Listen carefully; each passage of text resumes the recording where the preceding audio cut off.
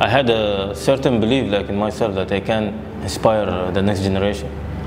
So I think having this right now and building on this, I think it's a really, and coming back to my old school, seeing my old principal, teachers, and even the sports teacher, it gives me like chills in my body, to be honest.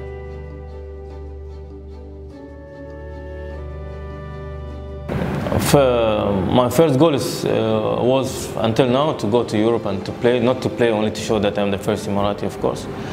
So my ambition is to make it big there. So I think everything is achievable if you work hard, and if you set a goal, you go and you follow the plan and you give the effort, sacrifice. I think for football, I think it will give you back. For me, I don't care if I'm the top scorer in the league and to be the best player. It's an individual thing. This is another thing. But making people happy, it's a different thing.